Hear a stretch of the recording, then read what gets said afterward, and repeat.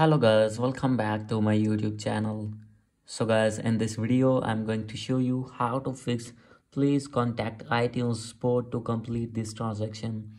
So guys, when you have create new Apple ID on your iPhone or on your iPad and facing this type of issue and not be able to create your new Apple ID.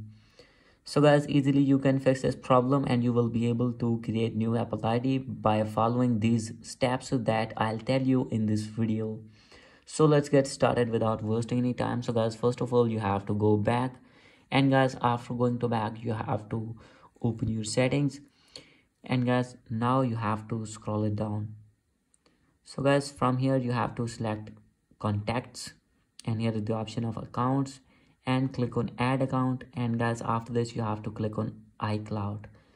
So guys, now you have to click on create a new Apple ID, and guys after this you have to create new Apple ID from here, and guys after this your problem will be fixed and you will be able to create your new Apple ID without any interruption and without that error.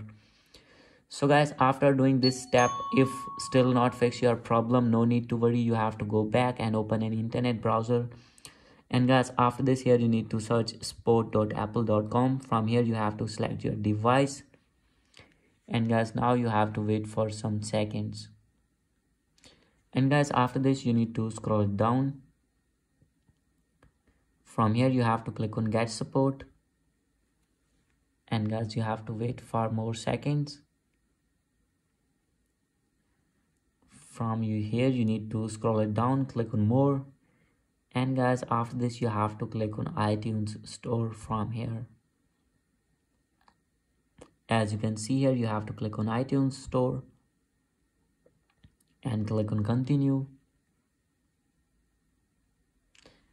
and from here you have to select on call us, and guys you have to call at these numbers and tell them your problem, and they will fix your problem as soon as possible. So guys, this is the video. Hope you like this video. If you like this video, please do subscribe my channel. Thank you.